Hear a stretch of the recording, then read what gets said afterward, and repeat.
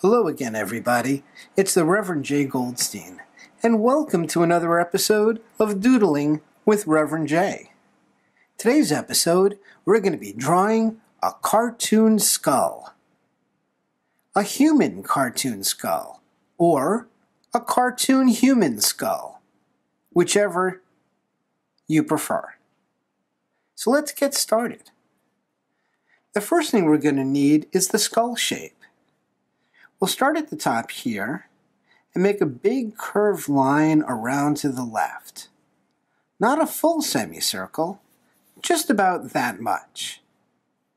Now, we're going to make a line on the other side, just like it, or as much as we can.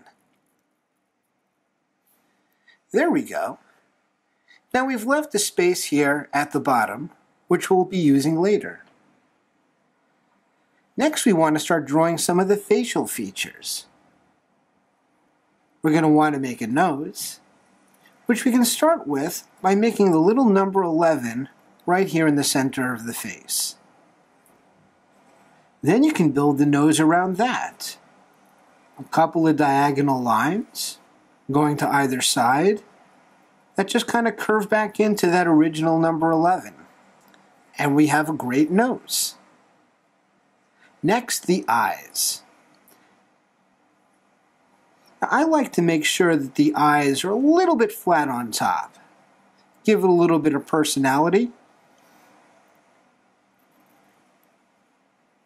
And then make big sweeping curves under them, like that.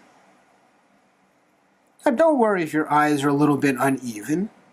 You can fix that when we're coloring them in.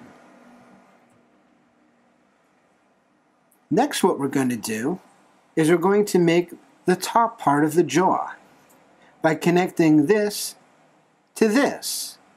And if you've noticed, these are now the cheekbones.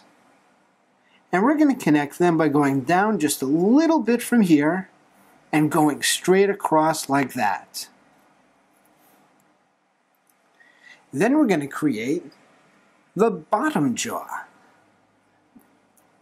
by starting around the same place, but just coming down further before going across. Do it the same on both sides, and we're on our way. This guy seems to have a rather lantern-esque jaw.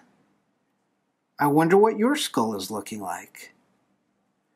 Next, we're going to make the teeth. We can make them by starting in the center on top of this line with the two front teeth, and then just building out to the sides with little curved lines, like that. The bottom teeth are even easier because they're all basically the same size. And all you have to do is just make little circular kinds of shapes. We're ready to color in the eye sockets, which you should color in completely and fully, like that, to show that they are empty and hollow and no longer hiding a soul, as this is simply a skeleton.